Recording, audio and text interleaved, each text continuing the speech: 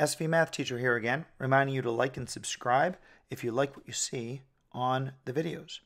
So let's get started. Today we're going to determine an equation from 2 points. This happens a lot where you're given a problem and it's not drawn on a graph. And it's worth mentioning that you can always just graph these things. However, and connect them with a straight line and look for your y-intercept and count out your slope and then just write your equation that way. However, teachers will sometimes do what I'm doing here is they'll give you numbers that are pretty high.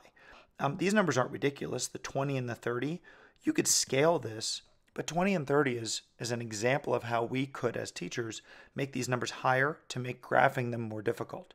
I could make these numbers 20 and 300 or 20 and 30,000. It wouldn't make any difference to me because the math is the same, but to you trying to graph it, it would become difficult.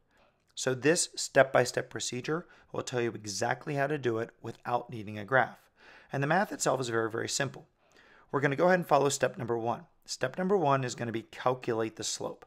And we have a formula for slope, so the formula is going to rely upon the knowledge that you have x's and y's, the first pair and the second pair. You're going to subtract the y's, so 30 minus 20 on the top, and 10 minus 6 on the bottom. 10 over 4 is, I'm going to go ahead and say 2.5 because that's a nice decimal. You could say 5 over 2 as well. So now we have the slope. Step number 2, use one of the original pairs of numbers and the slope. So one of the original pairs and the slope to rewrite the equation. So watch what we are going to do. I'm going to pick, I'll pick this one, right? It doesn't really make any difference, 6 and 20 or 10 and 30. You're allowed to pick either one, and it doesn't make any difference which one you pick. So I'm picking 6 and 20. And what that means is I'm choosing 6 for x and 20 for y. I also see that 2.5 is my m. So 2.5 is m, right? Because that's my slope. So I'm going to rewrite this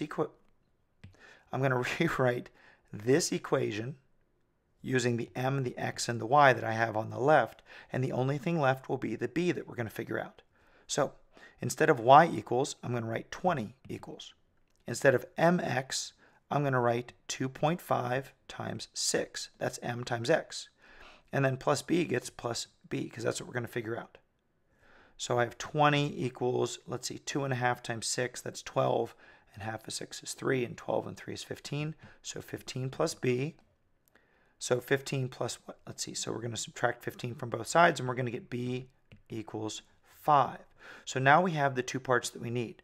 We have the 2.5 for slope, and we have the 5 for y-intercept. And that's it. Write your equation. Y equals 2.5x plus 5. And we're done. Now, teachers can make these problems more difficult by choosing more difficult numbers in their two ordered pairs. They can choose them so you have decimals, that you have fractions, that you have negatives. But the truth is the technique is the same.